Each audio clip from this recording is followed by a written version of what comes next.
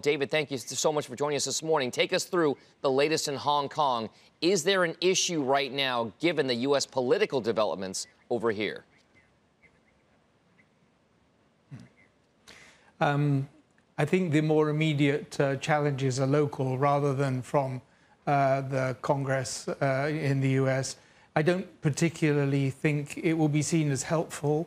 I think support for protests here, when the peaceful protest that so distinguished the protests in the early months of the summer, they've been replaced now by willful violence, which is very hard to justify in any context. And for members of the Congress to give support implicitly to that can't really be seen as helpful. Support for the protests in a peaceful form and for democratic reforms are likely to be helpful, but to mix them up when there is so much terrible and unacceptable violence occurring here is pretty tough.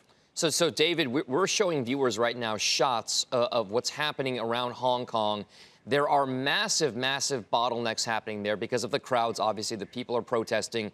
We know the transit system is not helping matters, that the subway system is shutting down early, effectively kind of cutting off people from being able to move. And all of that is having an economic impact as well. So how exactly does this particular path kind of move ahead? Are we going to see a slowdown in Hong Kong because of all of this that's happening? Well, the difficult part of that answer is that the region as a whole is facing difficulties because of the US-China trade war and the global slowdown. And so wherever you look, data is pretty depressing.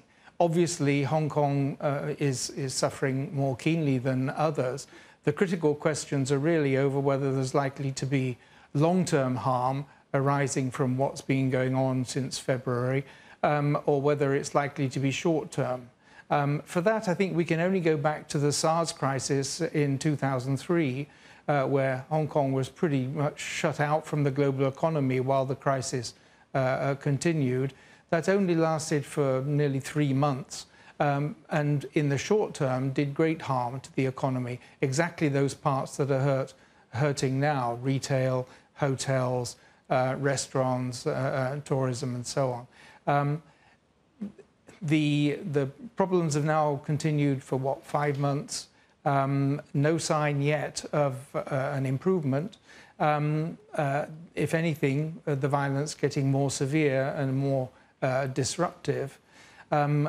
I think there will be people saying, if this continues for too long, a couple, 3 months more, then there may be some long-term harm being done to Hong Kong's role in the region and as a proxy for China interacting with the global economy. All right, so how closely now? We know the protesters, it's having a toll there. You mentioned the U.S.-China trade relations right now. There are indications coming from the administration here in the U.S. that we are taking steps forward in those talks with China. Other people are expressing some skepticism over that. If the situation with U.S.-China trade does take a marked step forward, does the situation in Hong Kong get better? I think the whole region's economy would improve greatly. In fact, the global economy would improve greatly. There are significant stresses being inflicted by the protraction of this dispute. I don't frankly see any early resolution, whatever the words of optimism, coming from the most recent discussions. The problems that exist between the US and China, frankly, between China and many economies internationally in terms of access to their markets, those problems are going to take some time to resolve. There's no quick fix for those kinds of things. Arguments about tariffs are emotional and Gotcha. Maybe attract the consumer attention, but they're not at the heart of the problems that exist. And a resolution on tariffs Sure. is not going to help the bigger systemic problems. Of course. All right, David Dodwell, live in Hong Kong. Thank you very much for those thoughts on the recent protests in Hong Kong. We appreciate it.